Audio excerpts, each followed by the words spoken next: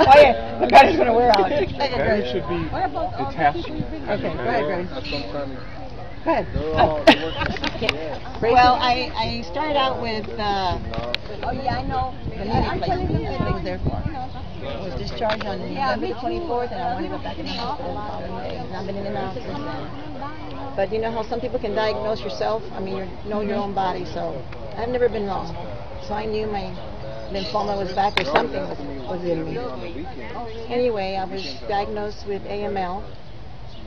And I just found out again from another program yesterday that after you take so many drugs that they give you when you have non-Hodgkin's lymphoma, 2 or 3 years later you get leukemia.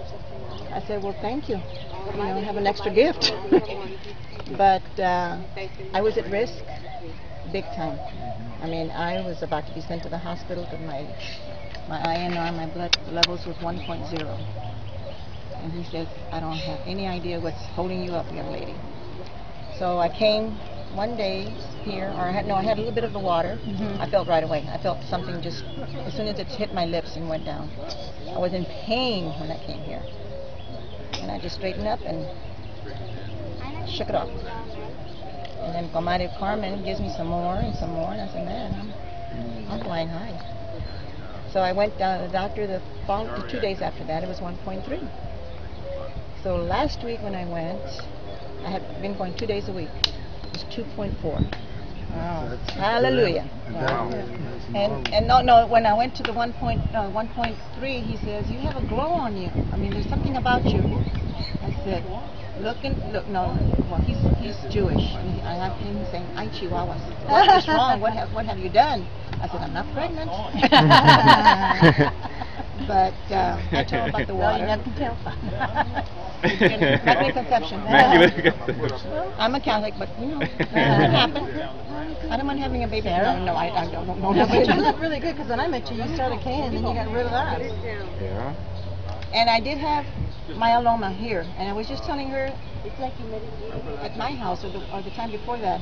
It's gone. It's going away.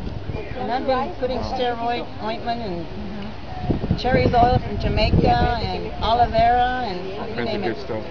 And then I remember what Comadre Carmen said that how she brushes her teeth. Saturday after y'all left from the house, remember how the fan was on? We put the air on. I started getting a sore throat. I said, well, when I brush my teeth, I'm gonna swish, wash. It's gone. Sunday we went to the groceries, and everything I wanted from the refrigerator part was on this side.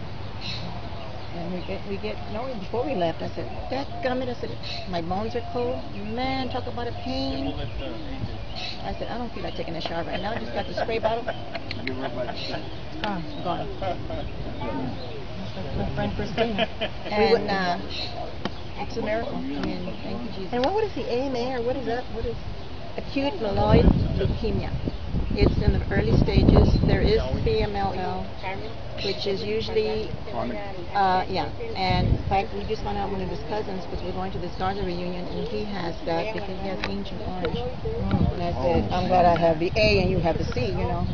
But he's prepared to die. I said, no way. So we're going to work on him next time. And I did have 3 people coming, and yes, no. We're gonna invent something for that. We're gonna invent